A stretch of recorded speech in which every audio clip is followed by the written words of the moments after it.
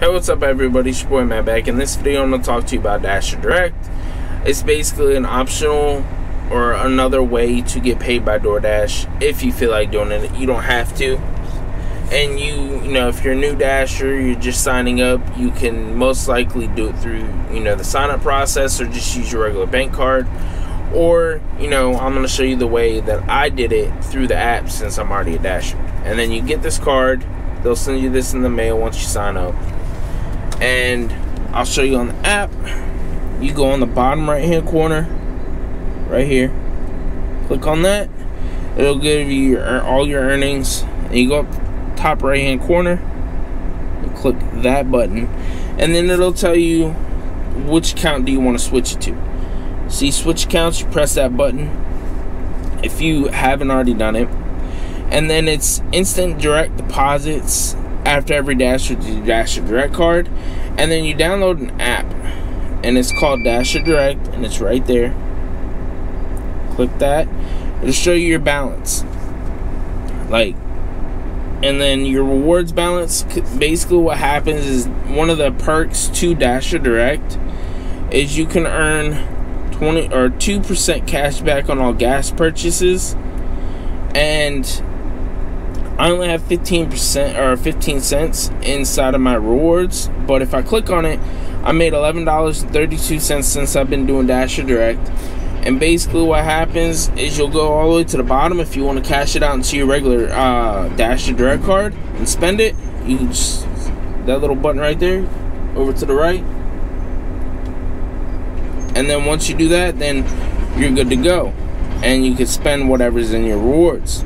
And one of the biggest perks I like about Dasher Direct is the fact that after every dash, your money gets automatically deposited into your Dasher Direct card.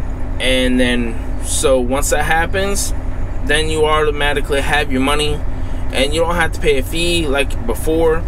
When I first started dashing, you had to pay, I believe it was almost $2. I think it was like $1.99, and that was for instant pay. And then if you didn't have that, then you had to deal with,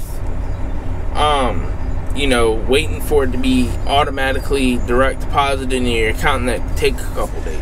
And see, that was my thing, is that I didn't feel like, the only reason why I tried it was because, why not? You know what I mean? I didn't have to sit there and pay the $2 every time I wanted to do instant cash out. I mean, yeah, I could wait, but a lot of times I needed that money now, because I don't really do this I only do this part-time. So anytime I really do it is whenever I need the money, or I just feel like saving it. But my point was that when I first started, I would just a lot of times instant cash it out. But I like this because you don't have to deal with the fees.